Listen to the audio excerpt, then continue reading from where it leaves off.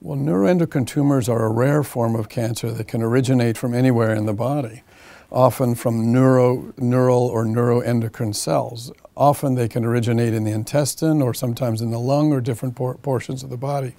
They're also unusual because they can be very slow growing and difficult to diagnose.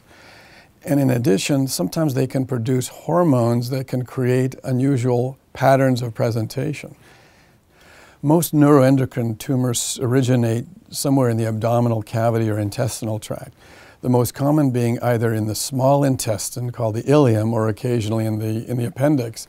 And it's not uncommon that they originate in the pancreas, so-called pancreatic endocrine tumors, or sometimes called islet cell cancers. In most cases, treatment is recommended for neuroendocrine tumors at the time of diagnosis, particularly if it's diagnosed when it's still localized. So a tumor, for example, in the small bowel, a carcinoid tumor, when it's diagnosed, if it's localized, then typically surgical therapy is recommended. In some cases where it originates in the pancreas, for example, and it's localized, then pancreatic removal or partial removal of the pancreas is recommended. In some cases, neuroendocrine tumors may have evidence of metastasis at the time of diagnosis.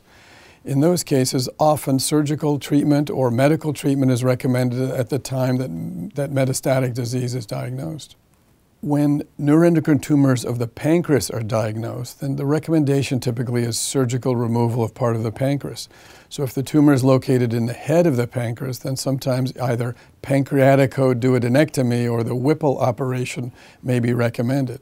If the tumor is very small, then enucleation or partial removal can be done. And in the cases when the tumor is in the body or the tail of the pancreas, then we can often offer laparoscopic or open distal pancreatectomy. In the case when neuroendocrine tumors are located in other locations, such as in the small intestine or appendix, then intestinal surgery is recommended. This can be done either with a laparoscopic or open approach, typically removing the portion of the intestine that contains the tumor as well as its surrounding regional lymph nodes. In many cases, when the neuroendocrine tumor already has evidence of metastatic disease, the liver is one of the most common places where metastatic disease spreads.